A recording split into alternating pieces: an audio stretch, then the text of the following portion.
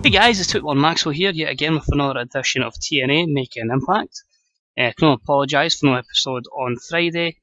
Started a new job, we're into the full-time hours now, and it's just really been balancing everything. And the best chance I had to record would have been Friday night, and of course that was Scotland v England, so a lot of beers for me. But as I say, we're back, hopefully back into the routine.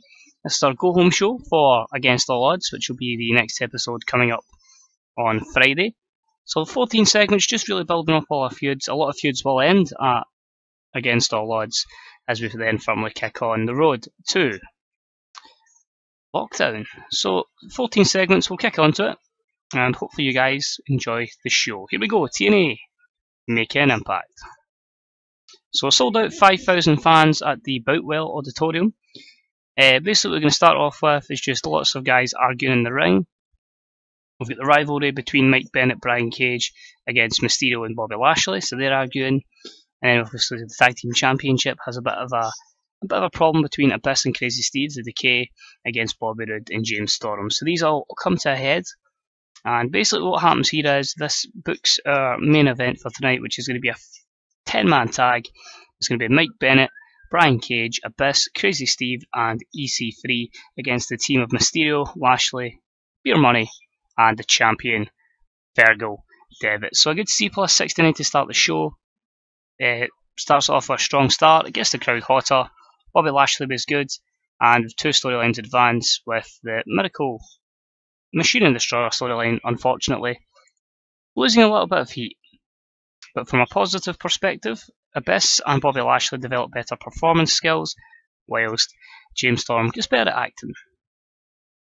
So overall, pretty happy with that. Our opening contest sees a decent matchup, and it's the BC, the team of Adam Cole, Matt Jackson, and Nick Jackson, defeat Ricochet and the Bro Men in 1350, when Adam Cole defeated Jesse by pinfall with a flying crossbody. Again, the BC getting another win, a good bit of momentum. Ricochet losing to Kenny Omega's teammates going into their matchup this Sunday. But a solid C+66. Adam Cole was slowed down by injury. The match got the crowd hotter. Poor performances from the Bro Men, a 37 for Robbie E and a 28 for Jesse. Very solid 62 from Ricochet and a very impressive 70 for Nick Jackson.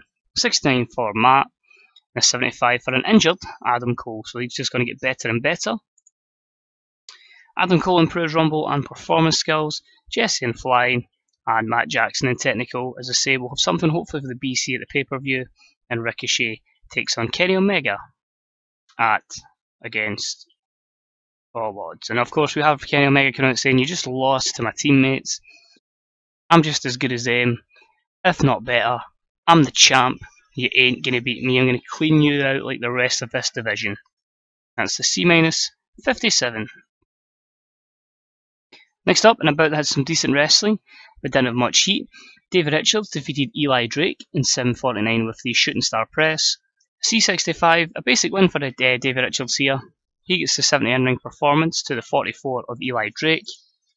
Eli Drake improves technical skills, but another win for one of the American Wolves. Next up, and about that had some decent wrestling, but little heat. Gail Kim defeated Tanya in 9:59 with an inverted stomp facebreaker. Or eat defeat, I think she calls it. C-54, it's okay. Gail Kim with 54, Tanya with a 41. Obviously, we have to build her up. But it's a good victory, and it gives us a better idea of this storyline as we've got the knockouts firmly split down the middle, divided in two. Negatives here, just both ladies holding back, but hopefully that will not be the case on pay-per-view. After the matchup, Gail Kim is celebrating her win, Ali's in there enjoying the victory with her, and then the team of Sienna, Britannia Knight and Tanya run in and they beat them down. So a D-38 there, the heels have the numbers advantage in this segment. We lost a little bit of heat. This, however, saw the return of Jade. She's coming down to help Gail Kim and Ali, and it turns out to a 6-woman brawl, basically all the way to the back. So a D-40. I was going to use Kelly in English, but I thought let's use Jade. Let's get as many of these knockouts over as possible. And we'll be looking at a 6-woman tag, 6 knockout tag at Against All Odds. Next up, and about that had decent reaction from the crowd, but subpar wrestling. Shibata defeated Spud in 5:51 by pinfall. C-54 because these don't click his opponents, but an easy victory for Shibata nonetheless. A 27 for Spud and a 60 for Shibata. He improves in flying skills. The champion has a dominant victory, and a few negatives there for Spud. Basically what happens next is Shibata beats down Spud before, out of nowhere from the back, Davey Richards, Eddie Edwards make the save. The two of the Wolves just decided enough is enough. We're not standing for this. So a C-59. Both the Wolves have got gimmicks that are getting stale. We'll look to change that. Spud looked lost. Shibata came across well. The tag team storyline, as I say, I need to change that. Lost a bit of heat. So why are the Wolves out against Shibata?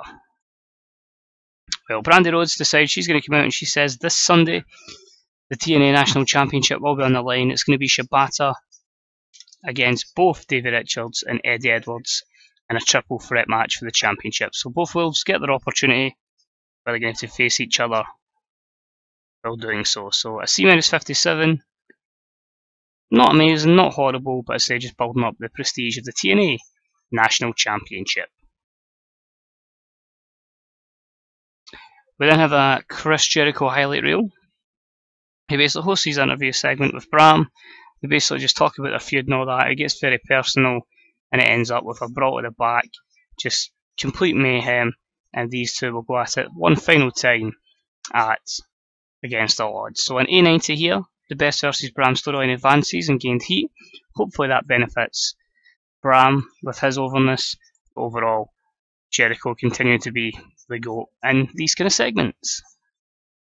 We hear from EC3 saying tonight he's going to pin Fergal Devitt, and at this Sunday he's going to be the champ. He's going to prove that Carter still run wild in Impact Wrestling, and he adds a bit of heat to the TNA World Heavyweight Championship storyline, and a B-76 rating. And although the show didn't seem 2-star studied, it's because we did have a 10-man tag main event, as said earlier, and it was about that had good wrestling and a decent reaction from the crowd.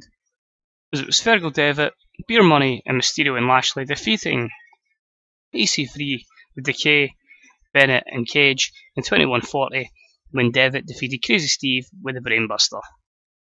A B-76 for the rating, not too bad. Mike Bennett's getting better his gimmick as Crazy Steve needs a gimmick change, so we'll look at that. Lashley with a 68, a 72 for Mysterio, a 73 for Rude, 48 for James Storm, so he's massively declined, 84 for Fergal Devitt, 56 for Mike Bennett, 52 for Brian Cage, 51 for Crazy Steve, 73 for Abyss, and then 80 for EC3. So Crazy Steve's gone a good bit. It's really just a case of continuing to build up him, Brian Cage and Mike Bennett. James Storm, as I say, is in a bit of a decline. 3 storylines advance for this segment. The World Heavyweight Championship gains heat. Performance upgrades for Bobby Roode, Mike Bennett and Brian Cage. Lashley improves technical. Mysterio in Rumble. Overall, the babyfaces prevail, and end of the show we just have EC3 and Fergal Devitt brawl to the back. So again, that way just having everybody brawl to the back, so it leaves all our main events with that option. We don't really know who's going over at the moment. I'll probably decide on the day when booking it, so we can spring a few surprises. So overall the show got a B78, so again, way over what we need to get, and increasing our popularity in 18 regions. Matches that we definitely have booked in for Against All Odds, we've got Bennett and Cage versus Mysterio and Lashley. That may change to a Fatal 4-Way. As I say, I'll see what I'm going to do with that.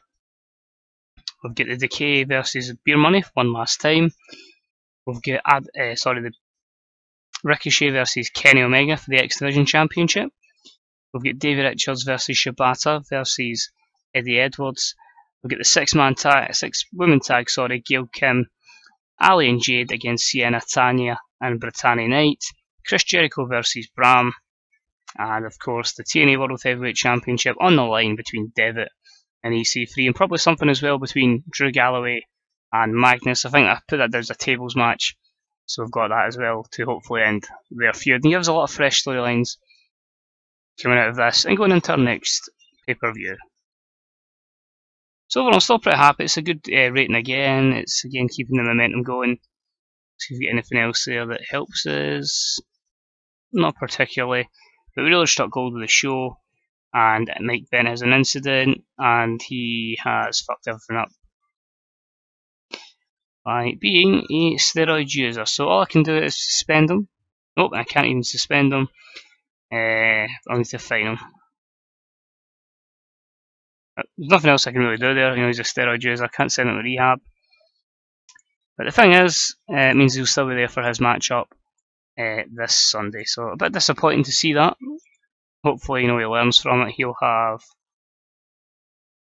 a little bit of a morale issue, which is a shame. But say, look, we're doing okay, as I say. Momentum's good, prestige is okay, size is in a very good position, ticking along slowly, and hopefully, you know, we've got a lot of good matchups that can get a good rating. And I say we can start afresh, going into against all odds.